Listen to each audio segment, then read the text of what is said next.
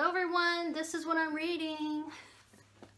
Okay, so this is a what am I reading right now video. This is filmed around mid-January 2023. I have 3 books I'm reading right now and I'm going to tell you a little bit about each of them. All right, the first book, I don't actually have a physical copy in my hand because I am listening to it on Audibles. That book is called The Watchmaker's Daughter. It's by Kate Morton. Yes, that is The Clockmaker's Daughter by Kate Morton. I listened to another novel of hers on Audibles in the semi-recent past that was called The Forgotten Garden, and I really like how she mixes historical settings, time periods, that kind of thing, along with her story. I will say, I think I'm past the 50% mark. I think I have at this point like 4 hours left of the book, and I'm enjoying it. I'm not like riveted, okay? I'm not finding it like something I feel like I have to keep listening to constantly, but I am enjoying it while I am driving around or riding on my bicycle. And so I do like her, I like her work. I like her writing style very much. And the narrator, who I can't remember who that is, okay, that's narrating it on Audibles, is doing an excellent job. If I had to say anything that's kind of off-putting a little bit, there are a lot of characters, and in the book goes through various time periods. Yes, the Clockmaker's Daughter, there's a character who is the Clockmaker's daughter, and she's in there a lot, but yeah, in fact, the point of view kind of jumps around from her point of view, and then also a third person, like a third person limited type outside narrator. I will say I am struggling a little bit with the fact that there are a lot of characters and there's a lot of jumping around in between time periods.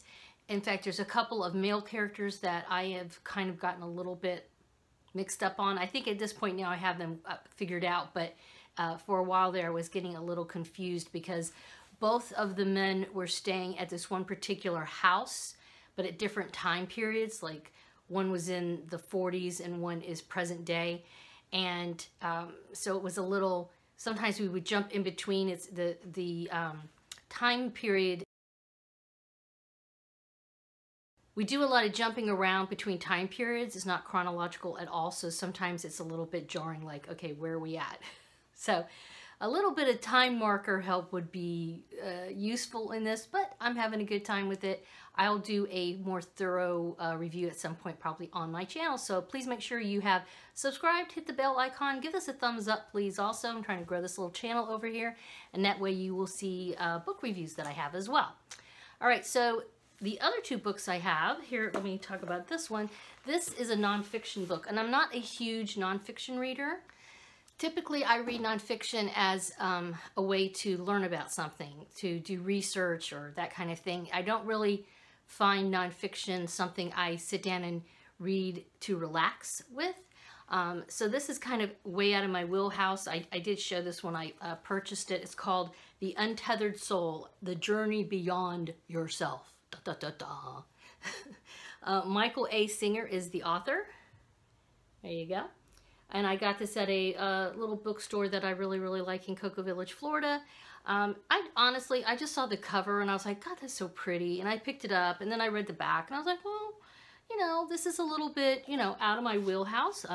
Who are you really? Okay. I have read the first chapter of this. That's all I've read so far. And I got it quite a few months ago. The first chapter basically says you have an inner voice. And I kind of knew that, but okay. So, chapter 2 is entitled Your Inner Roommate. Okay, so I haven't given up on this, but it's not pulling me in to read it.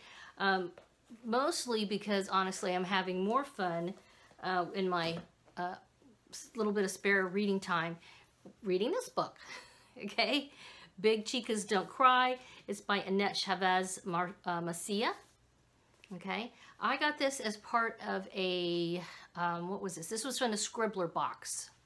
So yeah, this book has 4 I guess 4 protagonists really, and it kind of feels like I'm reading 4 books sometimes, but they're all tied together. They're 4 young women. I say young women because I'm an old lady. I think they're probably pushing 30, and 2 of them are sisters, and the other 2 are cousins. So they're all related. Obviously, it's a Latina family. It's a present-day setting in Los Angeles, California, and we learn about their lives and their struggles. And like I said, each character has some kind of issue she's dealing with. How she's going to tie it all together, the jury's still out on that.